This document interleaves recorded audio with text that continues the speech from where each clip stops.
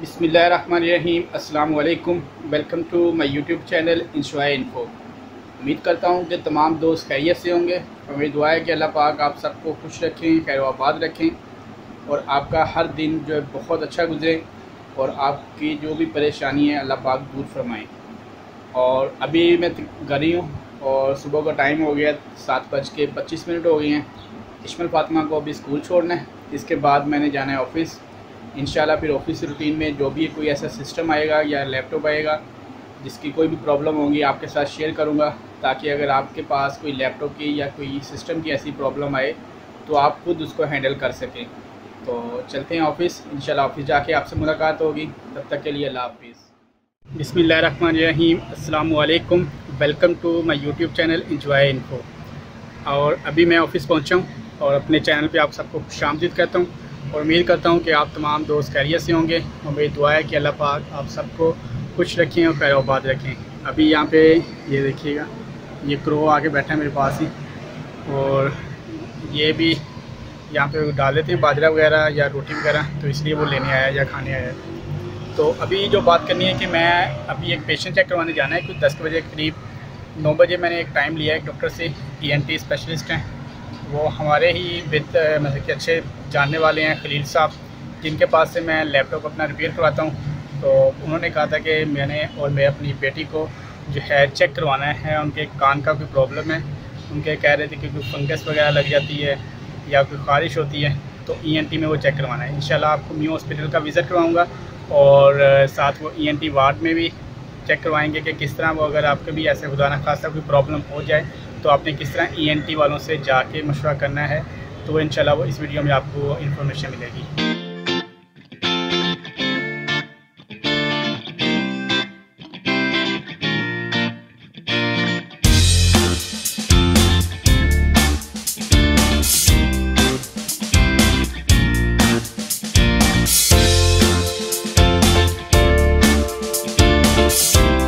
Welcome back. अभी मैं और हाफिज़ साहब आए हैं कूलर में पानी भरने।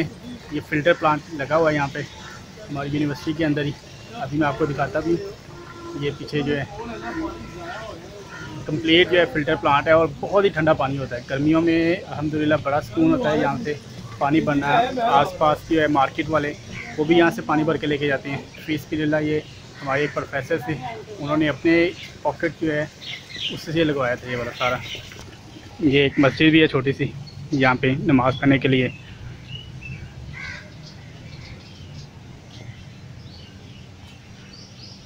ये अंदर यहाँ पे नमाज़ पढ़ी जाती है। ये फ़िल्टर प्लांट लगा हुआ है। ये दरबार शरीफ है और इंशाल्लाह इस पर भी मैं एक वीडियो बनाऊंगा, क्योंकि ये यूनिवर्सिटी के अंदर ही है और यहाँ पे हर साल उर्स मुबारक भी होता है और बहुत से जो अक़ीदतमंद हैं यहाँ पे लोग आते हैं बाहर से, जो है कि यहाँ पे उर्स वगैरह करवाते हैं। ये अभी मैं ग्राउंड आपको दिखाता हूँ। ये यूनिवर्सिटी का ग्राउंड है सारा, जहाँ पे मेन स्पोर्ट्स होती हैं स्टूडेंट्स की। और अभी बस यहाँ पे पानी जो भर के जाना है ऑफिस, फिर इंशाल्लाह जाना है। मैंने अभी आपको बताया था एक पेशेंट आ रहे हैं ENT में चेक करवाने, तो इंशाल्लाह उधर भी जाना है। तो अभी टाइम हो गया 9 पूरे हो गए हैं, तो 9:05 हो गए हैं। अभी मैंने जाना है न्यू हॉस्पिटल भी। अमीन साहब को मैंने अभी चेक करवा के, और सॉरी खलील साहब को अभी चेक करवा के भेजा है। मेडिसिन जो है उन्होंने बता दिया कि मेडिसिन वो जो है बाहर से लेंगे, लेकिन जो मेडिसिन उनको एडवाइस करवाई है वो आपसे इंशाल्लाह मैं पिक्चर जो है शेयर करूँगा। तो अभी जो है मेडिसिन वो जो है ना यहाँ से तो मेरी नहीं मिली, लेकिन आगे जो मेडिसिन है वो आपको मैं अभी बता रहा हूँ कौन सी है, तो पिक्चर जो है मैं शेयर कर दूँगा आपके साथ।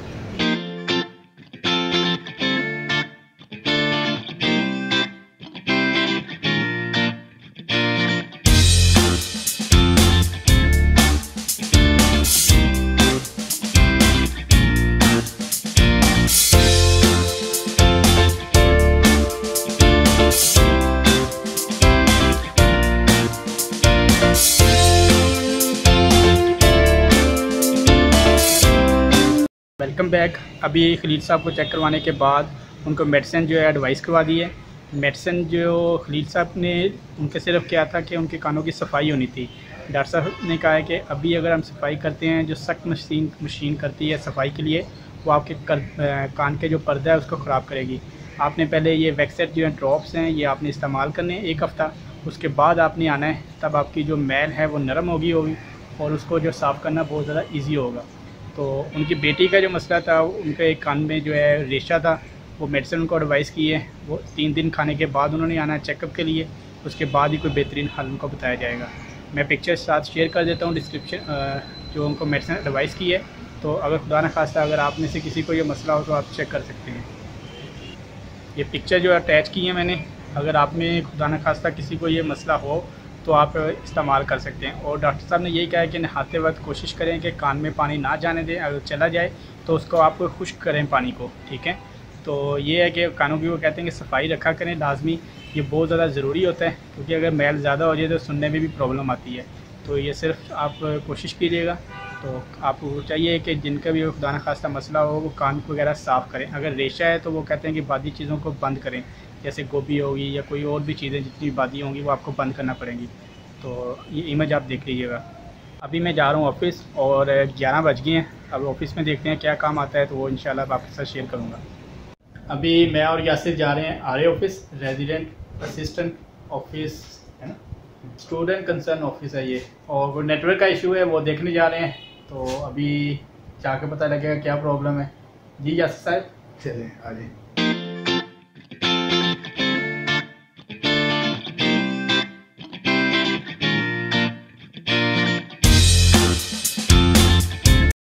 मैं और यासिर जो कंप्लेन पे गए थे, कनेक्टर हमने चेंज किया है। मैं अभी आपको दिखाता हूँ कि कौन सा कनेक्टर होता है जिसकी वजह से नेटवर्क की प्रॉब्लम आ जाती है। मैं वो दिखाता हूँ अभी आपको। ये वो कंप्यूटर कनेक्टर है जो कि अगर ये ख़राब हो जाए, जैसे कि मैं अभी आपको एक और दिखाता हूँ, जो यहाँ पे कंप्यूटर की बैक साइड पे लगता है कि कंप्यूटर का जो है आपका इंटरनेट कनेक्शन वो अटैच होता है केबल के थ्रू। क्योंकि वाईफाई कनेक्शन भी अगर आपने लगवाया हो घर पे तो आपको पता है कि उसको भी एक वायर चाहिए होती है, जो कि आप बैक से इंटरनेट लेते हैं तो जो आपके लगी होगी। जैसे कि मैं अभी आपको दिखाता हूँ, जैसे कि ये मेरे वाईफाई है, तो यहाँ पर अगर आप देखें तो ये एक वायर जो लगी हुई है नेटवर्क, ये कनेक्टर जो है ख़राब हो जाता है, उसकी वजह से जो है नेटवर्क आपका नहीं चलता। नेटवर्क कंप्लेन सॉल्व करने के बाद फिर एक पेशेंट है हमारे एक सीनियर है, उनका एक पेशेंट आ गया था। तो काशिफ भाई उनका पेशेंट जो है चेक करवाने चले गए थे, मैं और यासिर उधर म्यू हॉस्पिटल कार्डियोलॉजी वार्ड में। उनका प्रॉब्लम कुछ ये था कि उनकी सर्जरी होनी थी सुबह में, जैसे कि आज डेट है, तकरीबन डेट आज हो गई है 19 तारीख हो गई है, तो शायद 19 है, मुझे कंफर्म नहीं है डेट, लेकिन शायद 19 को उनका ऑपरेशन था, सर्जरी थी उनकी कोई भी सर्जरी थी उनकी पेट की या जो भी है, मुझे कंफर्म नहीं है। लेकिन उनके लिए चाहिए होता है उसके बाद सर्जरी से पहले चाहिए होता है फिटनेस सर्टिफिकेट, तो वो उन्होंने फिटनेस सर्टिफिकेट बनाना था। तो बस ये था कि उनके पास एक्सरे उन्होंने करवाया हुआ था और ईसीजी करवाई थी, ब्लड की रिपोर्ट्स जो उनकी नहीं थी उनके पास, तो वो उन्होंने कहा था कि हमारा जो है फिटनेस सर्टिफिकेट बना दें। तो वार्ड में जब गए हैं कार्डियोलॉजी वालों के पास, उन्होंने बताया कि भी इनका जो है सीसी यूनिट जो है, उन्होंने बताया कि इनके ब्लड की रिपोर्ट्स नहीं है, डॉक्टर ने कहा, तो इसलिए कि इनका जो है ना हम फिटनेस सर्टिफिकेट नहीं बना के दे सकते। तो बेहतर है कि आप ब्लड की रिपोर्ट्स, ईसीजी और साथ जो है आप लेके आएँ अपना एक्सरे, तब हम तीनों चीज़ें आप देखेंगे, आपकी अगर क्लियर हुआ तो फिर आपको फिटनेस सर्टिफिकेट बना के देंगे। तो उन भाई से मैंने कह दिया था कि आपका जो है फिटनेस सर्टिफिकेट कल पे जाएगा, कल बनेगा, क्योंकि आपकी ब्लड की रिपोर्ट्स जो हैं शाम को 6 बजे के करीब मिलनी है।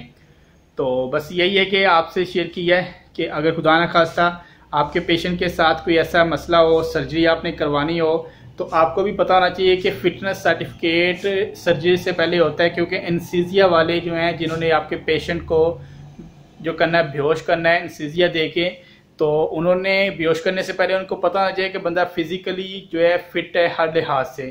क्योंकि खुदा ना खास्ता कि अगर पेशेंट को कोई दिल का मसला हो या कोई ऐसा मसला है और उसकी सर्जरी हो रही हो और उसको जो है उनको एनेस्थीसिया वालों को ना पता हो, डोज कम और ज़्यादा दे दे, तो तब भी जो है पेशेंट आपका जो है कोमा में जा सकता है। तो ये सारी जो डिटेल होती है पेशेंट्स की, तो फिज़िकली फ़िटनेस लाजमी फिटनेस सर्टिफिकेट होना चाहिए सर्जरी से पहले, चाहे आपकी कोई भी छोटी से छोटी सर्जरी हो, तो ये आपको पता होना चाहिए।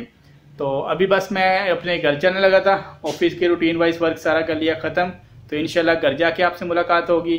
तब तक के लिए सब अपना ख्याल रखिएगा, इंशाल्लाह घर जाके मुलाकात होती है। अल्लाह हाफिज़। Welcome back. और अभी मैं घर आ गया हूँ और अल्हम्दुलिल्लाह खैरियत से पहुँच गए थे। ट्रैफिक बहुत ज़्यादा थी रास्ते में, लेकिन है कि बिल्कुल खैरियत से पहुँचे। आते ही अम्मी की तबीयत ख़राब थी और अम्मी को मैंने फिर आते ही दबाना शुरू किया और अम्मी जो है रात को पढ़ती रही हैं कुरान पाक। तो वो लाइट जो है ना बंद की हुई थी तो मोबाइल की रोशनी से पढ़ती रही हैं। तो नज़र पहले वीक है तो कुछ इस वजह से ना उनका जो सर दर्द होना शुरू हुआ, फिर ब्लड प्रेशर जो है ना उनका हाई हो गया था। रात को मेडिसिन खाती रही हैं, मुझे बताया नहीं बिल्कुल ही, तो वैसे ही बस जो है करवट लेते नहीं है। मैं सुबह उठ के ऑफिस चले गए, सुबह तकरीबन वो सोई हुई थी और अभी फिर मैंने उनको अच्छी तरह जो है ना आने के बाद प्रेस किया है, उनको दबाया है, उनके हेड की मालिश की है और उनके जो है फुट जो होते हैं, क्योंकि शुगर वाला पेशेंट है ना, शुगर भी है, ब्लड प्रेशर भी है वालदा को मेरी को, और साथ उनको जो है नींद ना आने का भी प्रॉब्लम बन जाता है कभी कभार। यहाँ पे गर्दन में उनकी कुछ छोटी सी गिल्टी टाइप रसोली टाइप है, उसकी भी पेन होती है। तो शुगर भी है, शुगर की वजह से इसका जो है हम सर्जरी नहीं करवा सकते। वो डॉक्टर से मैंने एक बात की थी, घुटनों में प्रॉब्लम उनके ये है कि घुटनों में स्पेस आ गई है। वो भी मैंने डॉक्टर से मशवरा किया था, तो उन्होंने कहा था कि ये घुटने जो होते हैं आपके ये न्यू पड़ेंगे रोज़। एक मिनट, घुटने न्यू पड़ेंगे, लेकिन घुटने आपको पता है कि एक तो शुगर वाले पेशेंट का ऑपरेशन होगा तो वो भी प्रॉब्लम ही आ जाएगी।